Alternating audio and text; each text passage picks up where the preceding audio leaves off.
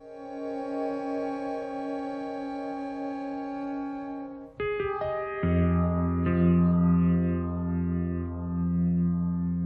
we're going to have a wet team today and a dry team. You all know who you are.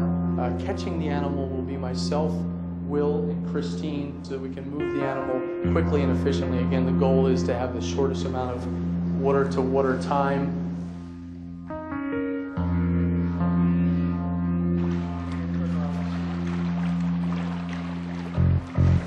From the beginning, no one had expected her to live.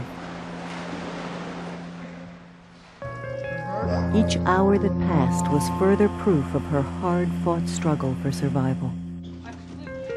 And each hour that passed brought the little whale they came to call Inky one step closer to returning home.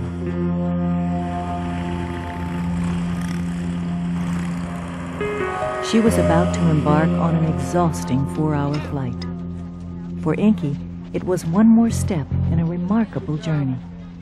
A journey that had begun 5 months earlier on a beach in New Jersey.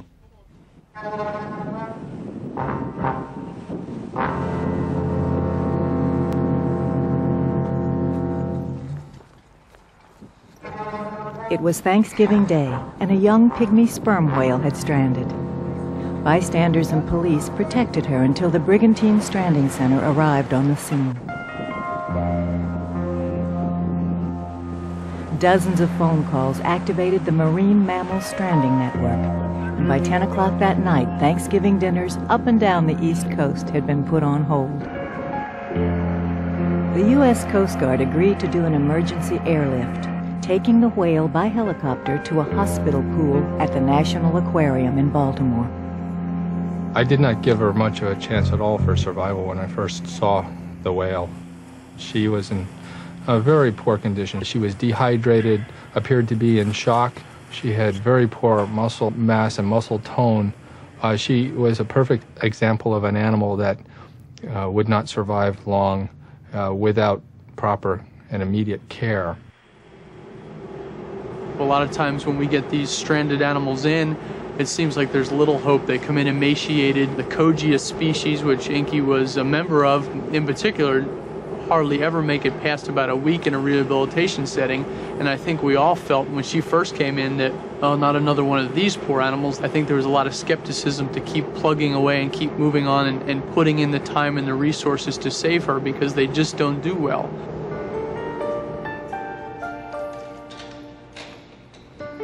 Good stick. In Baltimore, the aquarium's medical team began an intensive series of examinations and medical tests to discover what had caused this young whale to strand. It was clear that she was an unhealthy animal. She was unable to move. She was logging at the surface, a very strange behavior. It seemed as though she was not going to improve. She was eating very little, and she was not gaining weight, and she looked as though she was in trouble. After 3 weeks of blood tests, x-rays, and sonograms, Inky was still alive, but the source of her illness was still a mystery. It was when they called in endoscopy specialist Dr. Michael Wise that Inky's problem became all too clear. Because we know that animals like her often have ulcers, and so we were examining her stomach for that purpose, and didn't find ulcers, but did locate some what appeared to be foreign material. We were able to determine her primary problem, which was actually plastic that was stuck within her stomach. We found numerous types of plastic within the animal's stomach, including part of a mylar balloon, what looked to be the cellophane wrapper of a cigarette carton. There were other pieces that resembled a green garbage bag. But this was an animal that's stranded for a single reason, and that's because we throw junk in the ocean, or we throw junk where it shouldn't be, and it finds its way into the ocean. The number of strandings has been going up regularly for a number of years. And since we are finding more animals, we're looking harder at those animals to see what's happening to them. And we're finding marine debris very frequently. It shows us that our everyday garbage and our everyday activities actually have impacts on the environment. Recent reviews have shown that there's up to 130 marine species that are infected by entanglement and up to 160 species that are known to ingest marine debris. So we're not only looking at marine mammals, but we're looking at sea turtles, seabirds, fishes, and even some invertebrates. So the whole spectrum of the marine ecosystem is impacted by marine debris. Keeping garbage out of the oceans is a mission the United States Coast Guard takes seriously. Presently, laws prohibit dumping trash from boats and ships, but in reality, most of the garbage found in the oceans is washed out to sea from land-based sources. Garbage from our city streets and wayward party balloons often end up adrift in ocean currents. By enforcing anti-pollution laws and educating the public, the Coast Guard joins the Environmental Protection Agency, National Marine Fisheries Service, and other organizations in a massive effort to reduce the amount of garbage, particularly plastic, that finds its way into our oceans.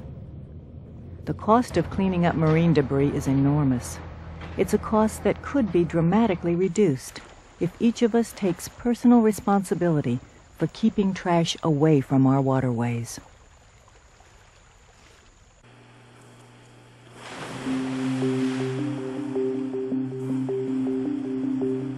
Once we removed the plastic from her stomach, she was able to eat more, but her muscles were still really stiff and weak from the trauma of stranding, and she could hardly swim.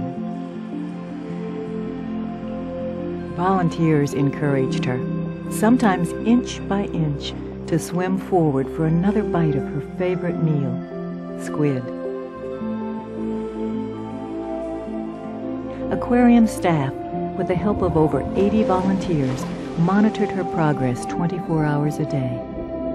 Volunteers often swam with her to provide both mental and physical exercise. As the animal regained its strength, began to eat, its behavior changed to be more of what we would consider normal for this species of animal. And in that, the animal moves very rapidly at times through the pool, will spy hop and porpoise about the pool in these periods of high energy output. She has played in the water before after the medical procedures, but never this in depth. She went right for it and had her head in there and seemed to be echolocating, moving her head around using her echolocation. She's going back right now, just kind of in there playing around. Maybe getting a little back scratch, back rub. INKY is a scientific treasure. It is an animal that lives alone at sea, an animal that has never been able to be observed at sea for any period of time. So this has been a golden opportunity to see how they behave. In fact, the name INKY came from her species' unusual ability to produce a cloud of ink. When she's fearful or approaches prey, she'll actually defecate in a way that produces ink that she has stored, we think, blinding her prey, and only she can locate the prey within that ink cloud because she's able to echolocate. She's able to use sonar to find that. I just move the hydrophone back and forth in front of the whale while we record here. Audio recording expert Dr. Sam Ridgway discovered that INKY's sonar is the highest peak frequency of sound produced by any whale ever recorded. She's making head scanning movements. As fascinating as she had become, the goal was to return INKY to her natural habitat.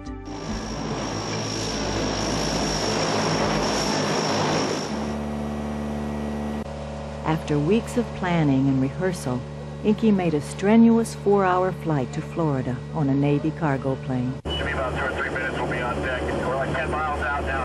Okay, let's We're good. head first into the truck. Keep it level. At Marineland, she spent 4 weeks readjusting to an outdoor environment. Just 6 months ago, INKY had been emaciated and near death. But she had made remarkable progress.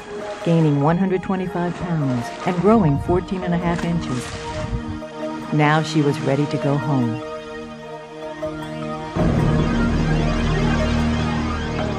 Inky arrived at Port Canaveral before dawn. She would travel aboard a research ship provided by the National Oceanic and Atmospheric Administration. The Relentless would carry her into the Gulf Stream, where she would have the best chance to find plenty of squid. We're right on schedule. It was a smooth trip for her. She's feisty and ready to go. Yep.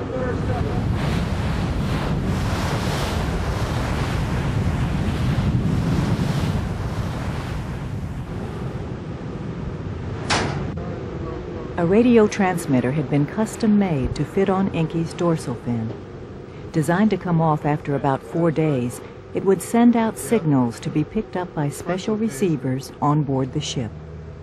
The radio pack tells us where she is, her swimming patterns, it tells us her dive patterns, and all of that information we can put together and come up with a pretty reasonable guess as to what she's actually eating and therefore how healthy she is. No one's done this before in the sense that we've actually been able to track the animals, a little pygmy sperm whale like this. We don't know what to expect. We're going to put her back in the ocean and see what she does from there, and we hope she's going to do well.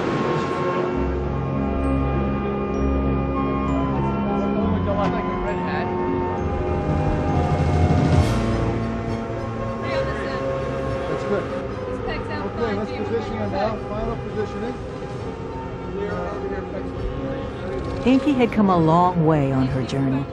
She had traveled thousands of miles on helicopters, trucks, airplanes, and ships to find herself suspended precariously over the Atlantic Ocean.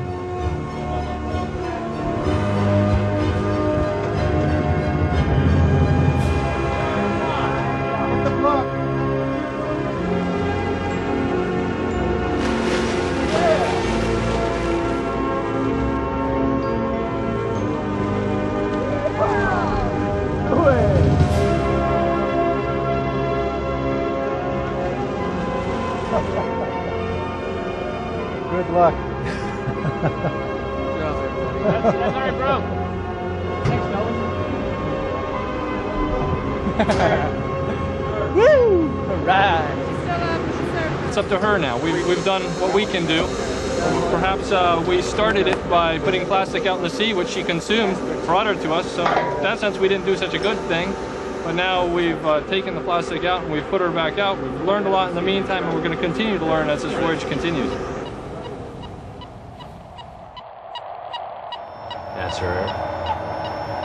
So she was just down for a little over a minute, and then she's coming up for a succession of short dives.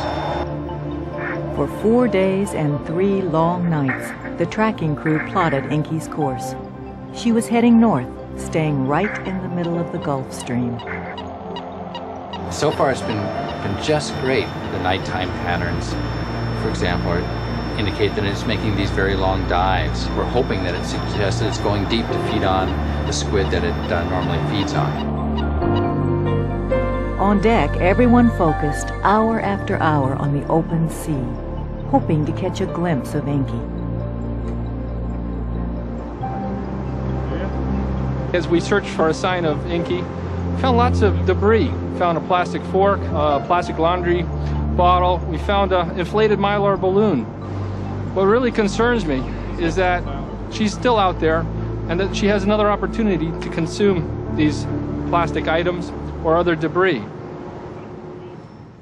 Worries about Inky's condition were calmed considerably when she finally decided to make an appearance. Yes, I got her. All right, I got her this time. Still up, logging at the surface, kind of a resting there. But the tag looks fine, Andrew. It's about 700 meters. We approached Inky in a small boat, and we were able to actually come within 10 yards of her. She took her head, pulled it out of the water, and looked at us as she had so many times before when she was with us in Baltimore. It made me feel really good. You know, she looked fine. We saw her a couple times, and that was it.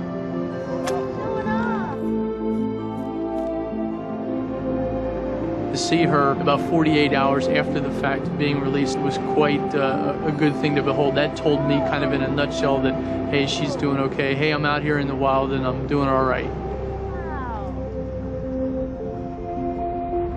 It should be disturbing to all of us to know that there are animals in trouble out there right now because we put plastics in the ocean.